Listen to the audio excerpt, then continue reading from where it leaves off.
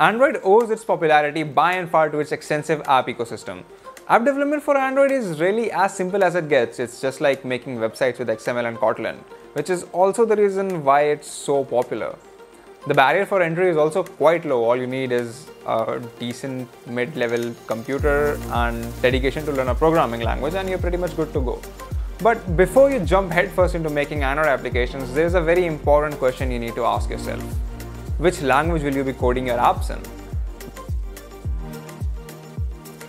When it comes to Android development, you really have two options, Java or Kotlin.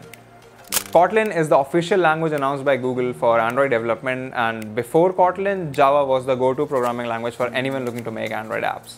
So which one should you pick? Well, we suggest going for Kotlin as it's the future of Android by and far. If you're really well versed with Java and want to stick to it, you can still code your apps, and there are still a lot of libraries that support Java, but this decision is really up to you. Next up, we're going to need an IDE to write our code in. We suggest going for Android Studio because, well, it's the official IDE you use to write Android apps.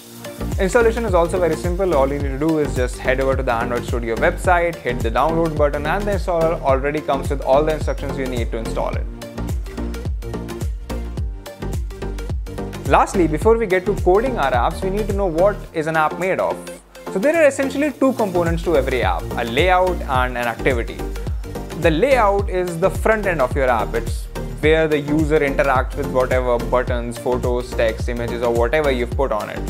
These layouts are made up of individual views, and you can combine these views together and play with them to get whatever you want.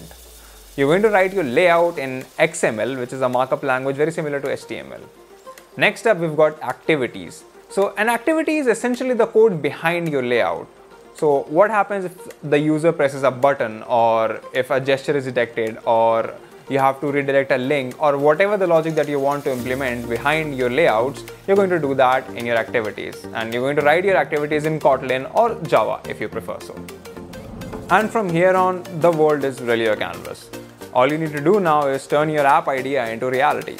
If you liked the video, consider subscribing, ring the bell icon, and give us a like. If you want to know more about Android or app development in general, check out our website Candid.Technology, and while you're at it, follow us on social media. And we'll see you in the next video.